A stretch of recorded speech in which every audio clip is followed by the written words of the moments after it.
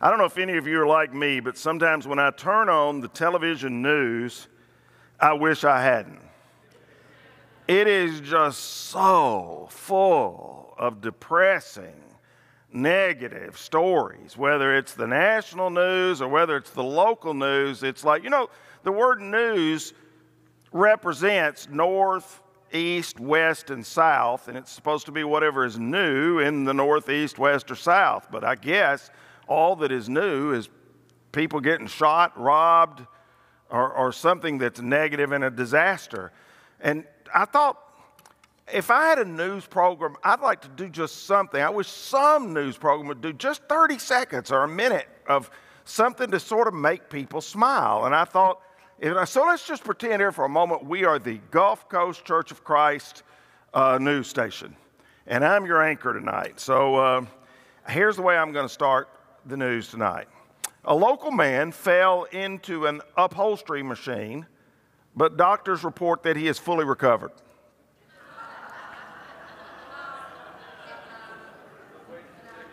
Hey, if you didn't get that, don't blame it on me. That's all on you if you didn't get that. Yesterday, a grand piano fell down a mine shaft. The resulting tune was a flat minor.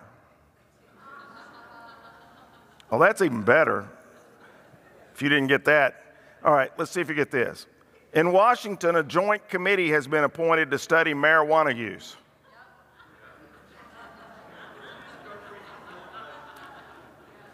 You're just hopeless. You're no good at all. And I probably better keep my day job. So, the best place to find good news of all is in the Bible. Now, before we read tonight's text, let me explain the context and say a word about the end of what we discussed last week. There were people in the church in Corinth who claimed that Paul had lied to them about coming to visit. He had said, I want to come visit you again after he had written the first letter, or in the first letter. He said, I want to come visit you again, and then he had not, because God redirected his steps, and they thought he had lied to them, and they were upset about it, and they were saying that Paul couldn't be trusted anymore. And this misunderstanding had escalated into a full-blown conflict in the church. People taking Paul's side, probably from the reading it, more people taking the other side. And we can infer that Paul must have written some pretty harsh words then in a letter that from what we're going to read tonight, you'll see over in chapter 2, we can infer pretty well that Paul must have written some very harsh words in a letter that we don't have access to, that was not considered a part of the canon of Scripture. So that's the background of what we're going to read tonight. Now, I call upon God as my witness that I am telling the truth. The reason I didn't return to Corinth was to spare you from a severe rebuke. But that does not mean we want to dominate you by telling you how to put your faith into practice. We want to work together with you, so you will be full of joy, for it is by your own faith that you stand firm. So I decided that I would not bring you grief with another painful visit. For if I cause you grief, who will make me glad? Certainly not someone I have grieved. Well, of course, that's just common sense. And that is why I wrote to you as I did, so that when I do come, I won't be grieved by the very ones who ought to bring me the greatest joy. Surely you all know that my joy comes from your being joyful. I wrote that letter in great anguish with a troubled heart and many tears. I didn't want to grieve you, but I wanted to let you know how much love I have for you. Here's a guy who's really struggling again with this letter that apparently we have no access to, where he must have really just gone off and blasted them. And now he feels really bad about that.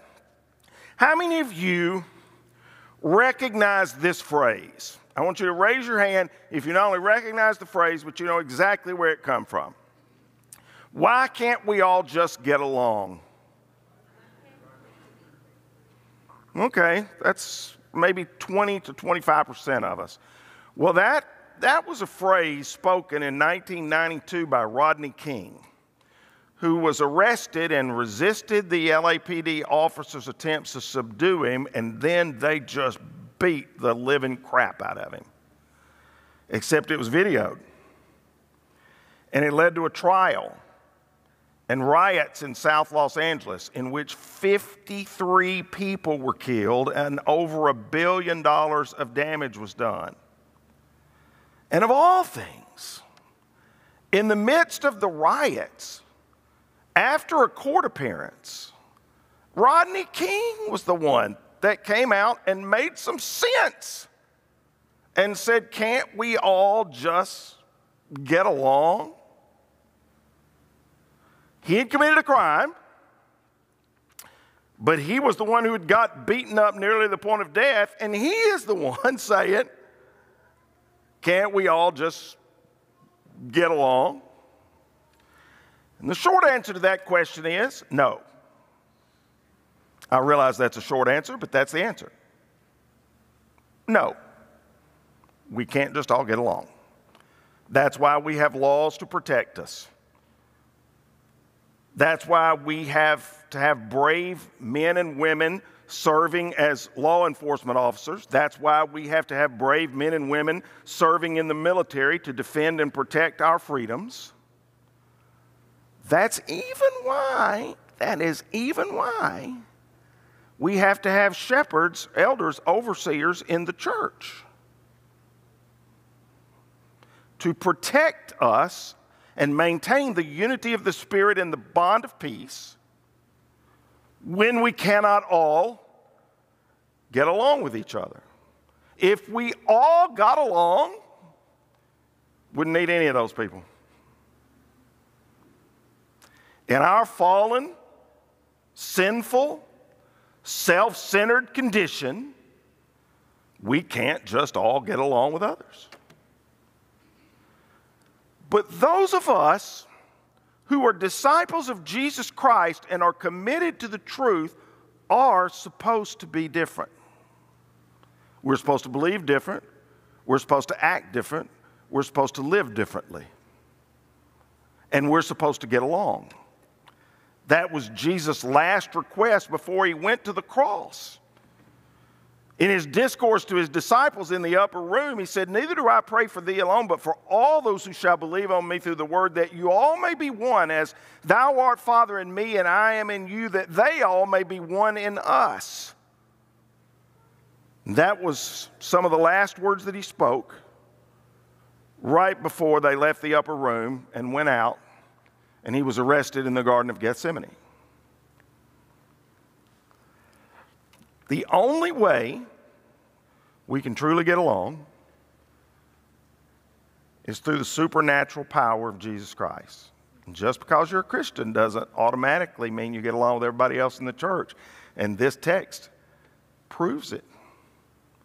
There were conflicts in the church 2,000 years ago in Corinth, and there's still conflicts in the church today between Christians. So before we start talking about the world, can the world get along? We always have to look in the mirror first and ask ourselves as the church, can't we all just get along? Now, some truths become obvious out of this text. The first one that became obvious to me is sometimes Christians hurt one another.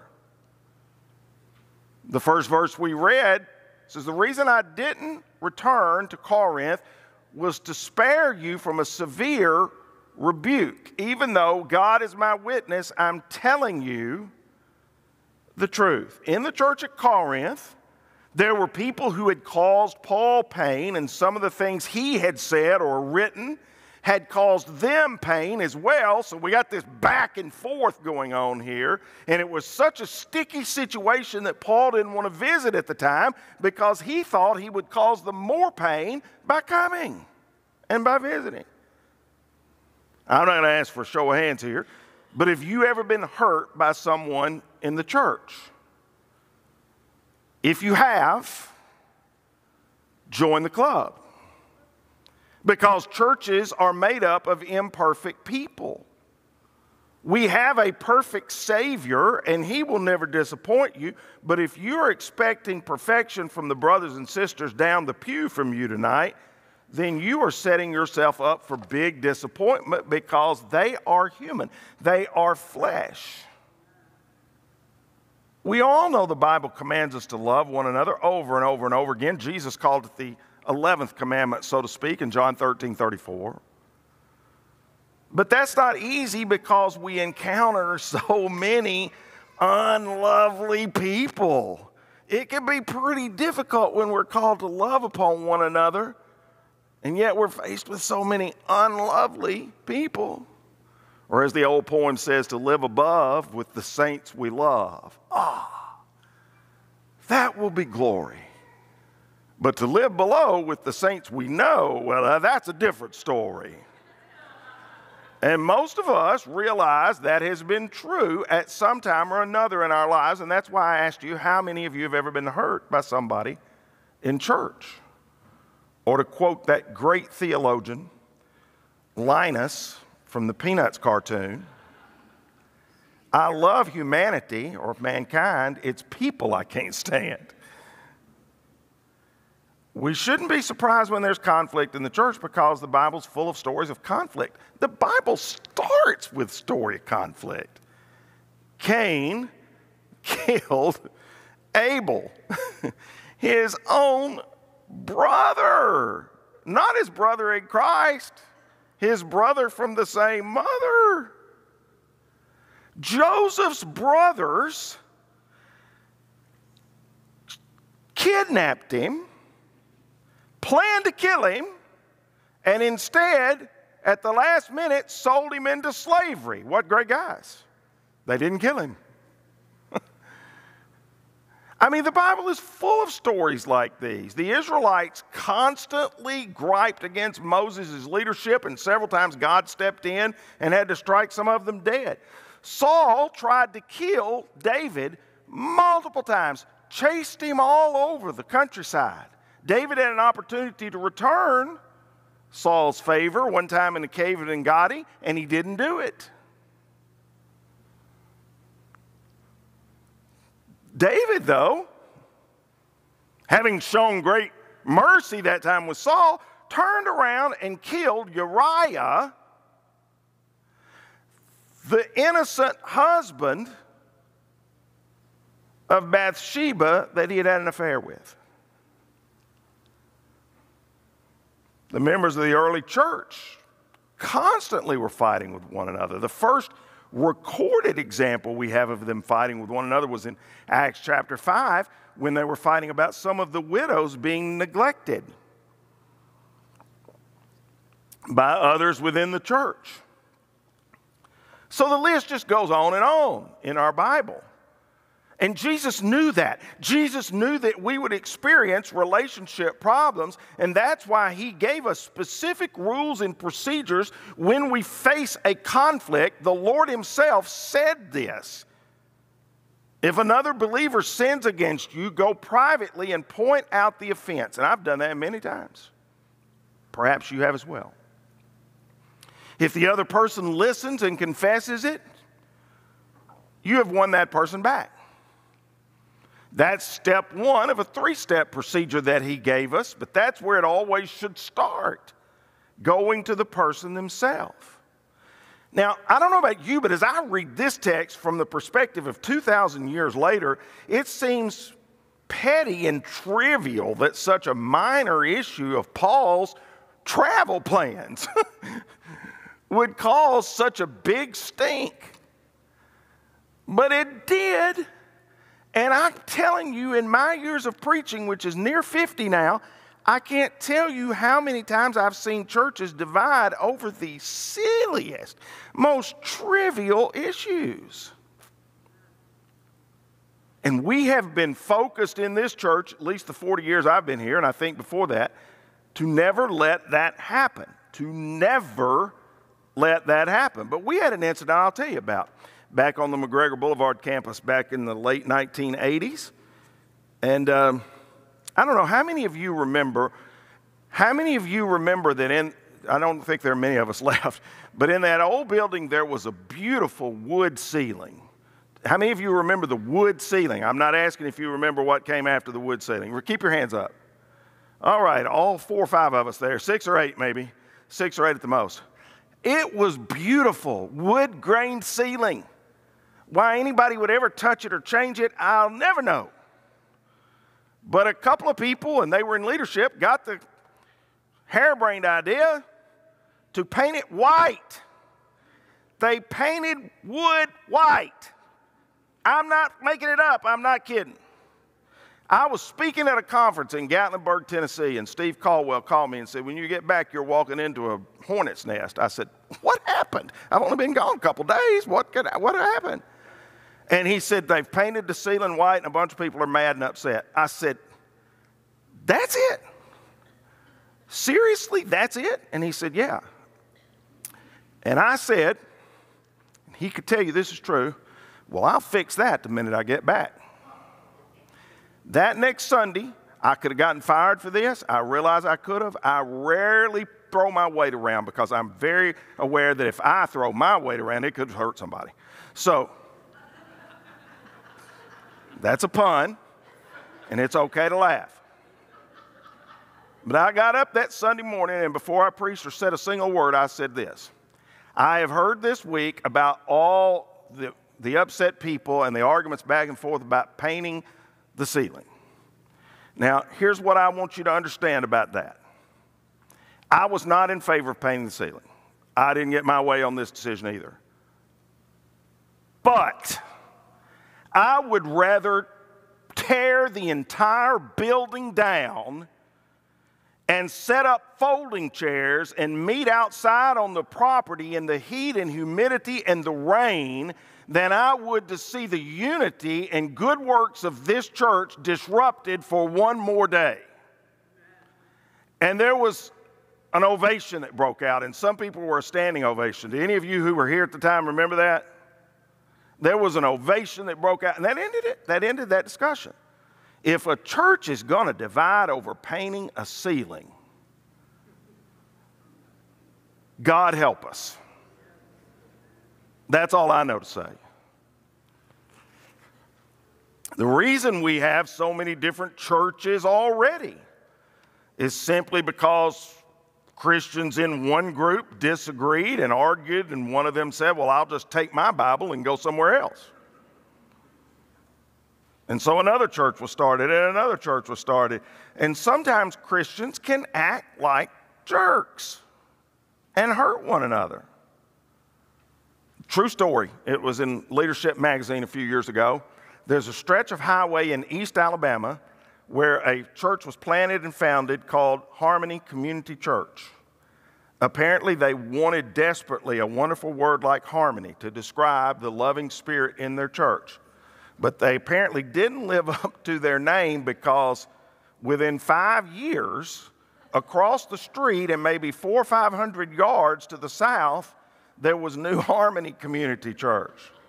And that must not have worked out either, because down the road a couple of miles from both of them is a church called Greater New Harmony Community Church. You couldn't make that up. But it's true. And so you sometimes just want to ask, can't we all just get along? And then Paul says something else that's very important. And I've titled it, Church Leaders Shouldn't Dominate Other Believers. And I'm using his own word. That doesn't mean we want to dominate you by telling you how to put your faith into practice. We want to work together with you so you will be full of joy, for it is by your own faith that you stand firm.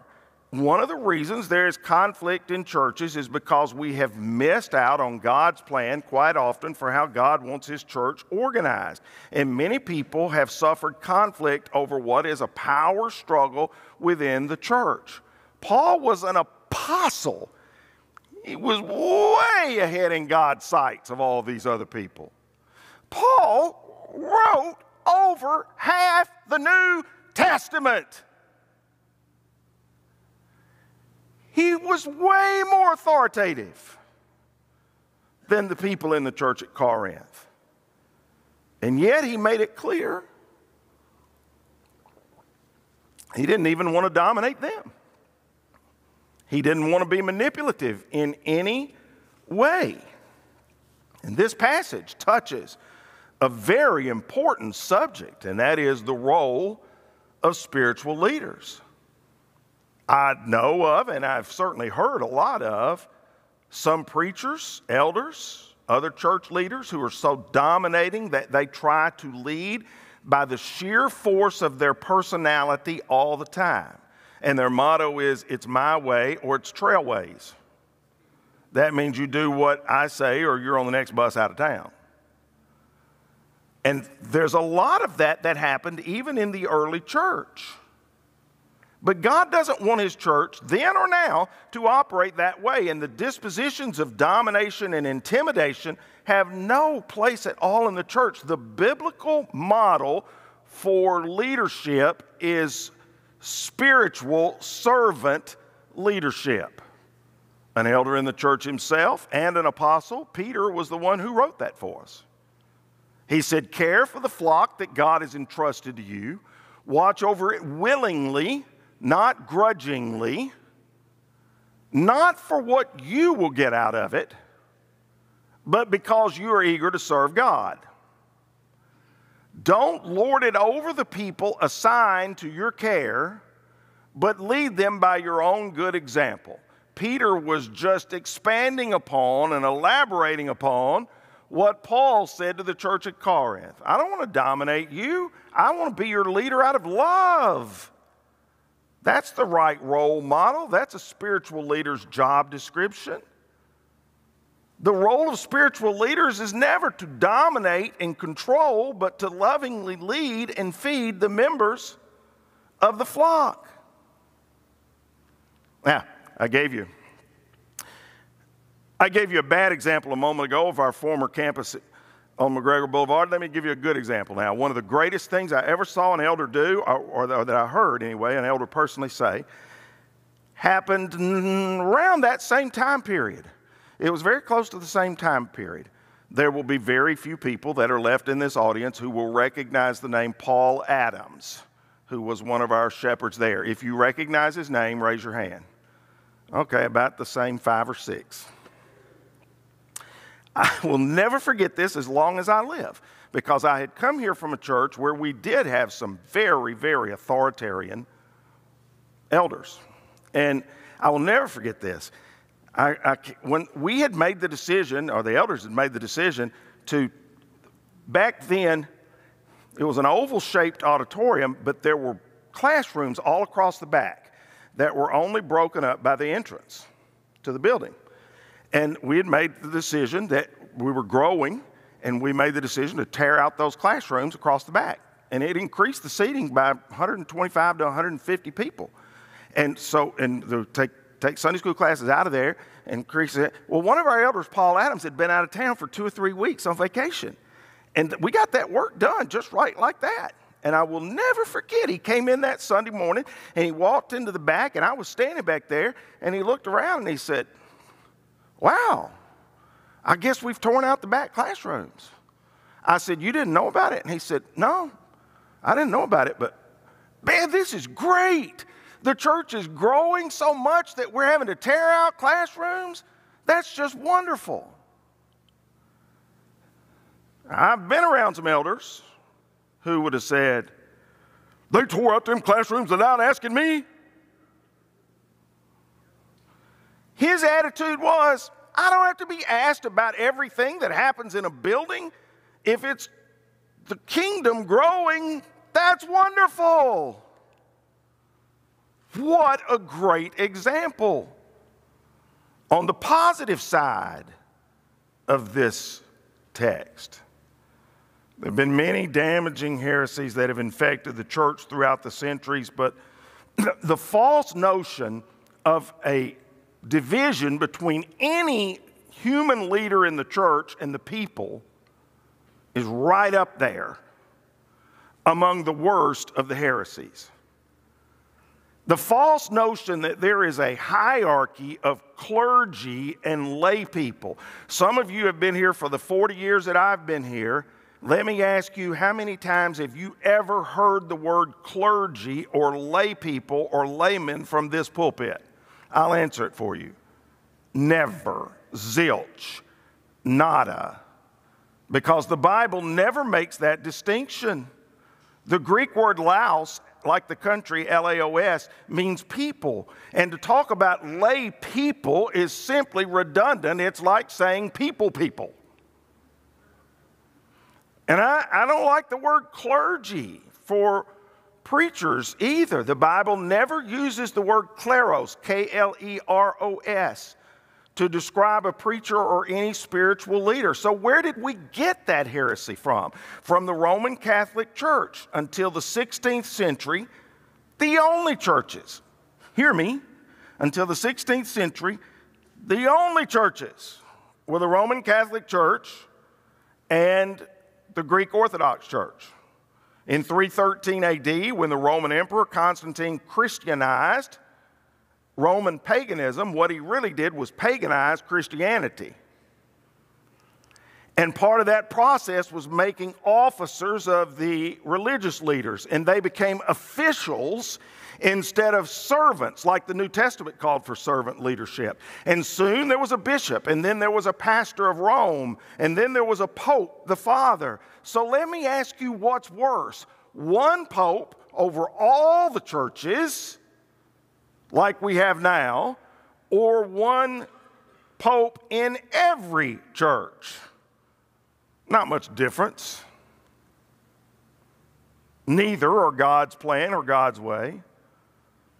And many believers have unknowingly swallowed that artificial hierarchy and think that elders, deacons, shepherds, overseers, preachers are on a different spiritual level than they are. And everybody else is down on this level. And let me tell you, we are not. There's only one level in the church of our Lord, and the ground is completely level at the foot of the cross. We embrace a beautiful doctrine known as the priesthood of all believers. It was an essential part of the early restoration movement in the 19th century. The priesthood, not of some special priest or bishop or leader, but of all believers. Sometimes it's funny, the things I've been called through the years by people that come in and visit from other religious churches or beliefs or practices. Many, many times, somebody has approached me and called me Father Randy. More likely, they will call me Reverend. Now, what do I do when they do that? You stupid fool, where did you get such an idea for that? Well, that's going to convert them to a priesthood of all believers way of thinking. I will always say, you know, I'm pretty informal, and I'd just rather you call me Randy. It's okay if you want to call me Always Right Randy. That's fine too.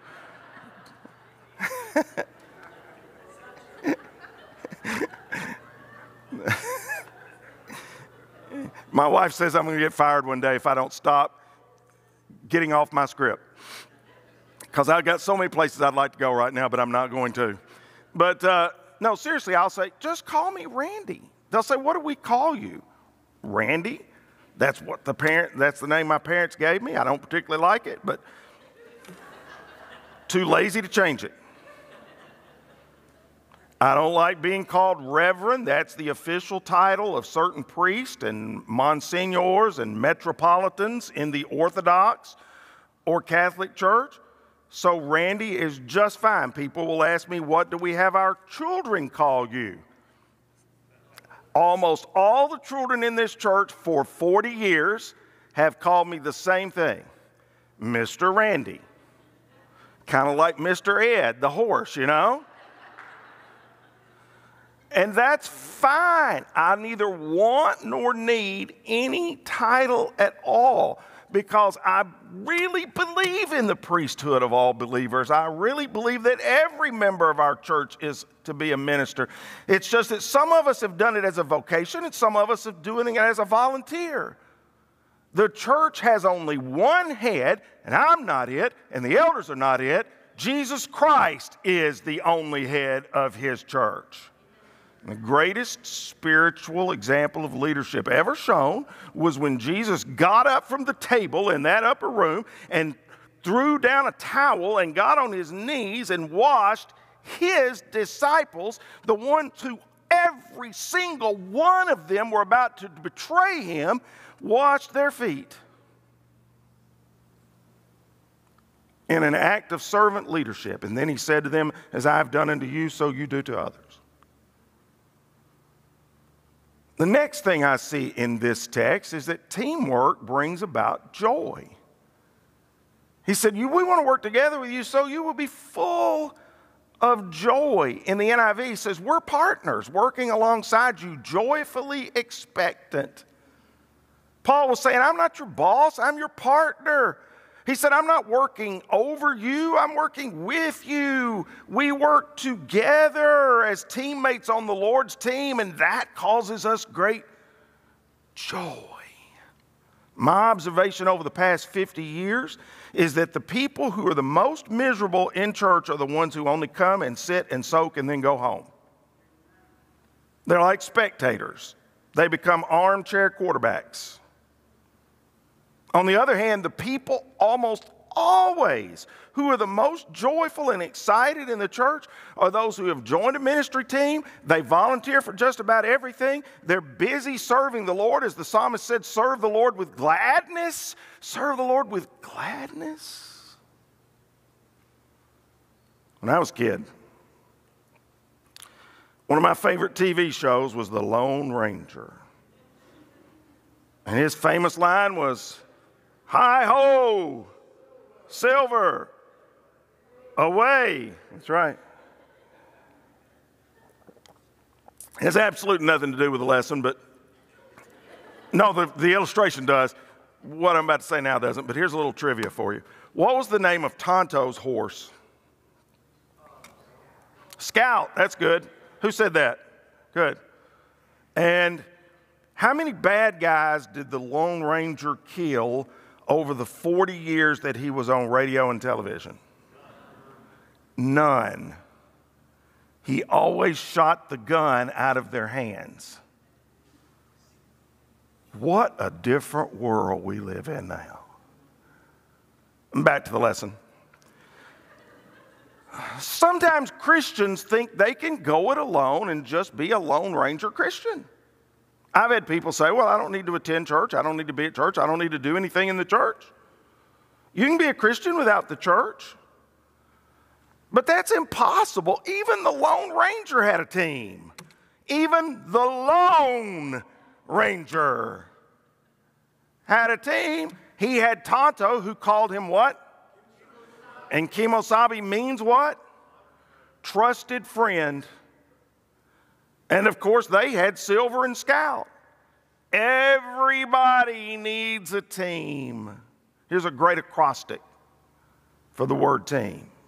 Together, everyone achieves more. Everyone achieves more. There are 3 spiritual teams you need to join. You need to be a part of a church team. You simply cannot be a Lone Ranger Christian out there by yourself. There's no biblical example of that. You won't ever find a perfect church, but you will find a perfect Jesus in that church, supporting his church as a part of the body of Christ and the bride of Christ. And that's good enough, a perfect Jesus. You need a fellowship team. That means you need people around you who care about you, who know whether you're there or not, and you know whether they're there or not, and you maybe go to lunch or to dinner or out to church after to eat or in one another's home for Bible study. Something so that you are connected to somebody else in that family of God. You need a fellowship team, and you need to serve. You need to be a part of the ministry team. You need to find a job to do for Jesus and do it. Everybody needs a job to do. Everybody doesn't need to be doing every job, but everybody needs a job to do, because that's what builds a family. And together, everyone achieves more, and we have more joy, this text says, and less division. And one last thing. With apologies to the captain in Tennille in the 70s, love will keep us together. It will. Love will keep us together. I wrote that letter, the one we don't know about, in great anguish, with a troubled heart and many tears. I didn't want to grieve you, but I wanted to let you know how much love I have for you. Have you said that to anybody? Have you said to somebody, I want you to know how much love I have for you? God had broken Paul's heart over his troubled relationship with the Corinthian church. And so as he wrote to them about the pain they had caused him and he had caused them, he was moved to say, God has melted my heart with love for you. That's always the highest motivation. America is often called a melting pot. That term was first used by a Jewish playwright named Israel Zangwill, who wrote a play called The Melting Pot in 1908. People loved the play, and they thought America was a melting pot of people as well. So it was a term that became popularized. There you go, there's another word for pop. However, today some people see America more like a salad bowl of individual group identities instead of a melting pot. We now have hyphenated citizens in America. We didn't used to have that. We now have, African Americans and Hispanic Americans and Native Americans, and European Americans. However, the church remains God's true melting pot. There are and should never be no hyphenated Christians. We do not identify ourselves as Anglo-Saxon Christians or African American Christians or Hispanic Christians. We identify ourselves together as the children of God and His heirs. And that's why Paul said to the church, there is no longer Jew or Gentile, slave or free, male or female. You are all one in Christ Jesus. God's love, he says here, can melt us together. I've been around a long time. I can tell you from absolute truth, the church is not wired together by organization. The church is not frozen together by formalism. The church is not locked together by any kind of structure. The church is not bound together by tradition. The church is melted together by love. I wanted to let you know how much love I have for you. Can't we all just get along? Rodney King asked. And the answer was, no, not if you're not a part of the same family, an eternal family. But if you are, if you're part of that family, the answer can be and should be yes. Because Jesus bound us together.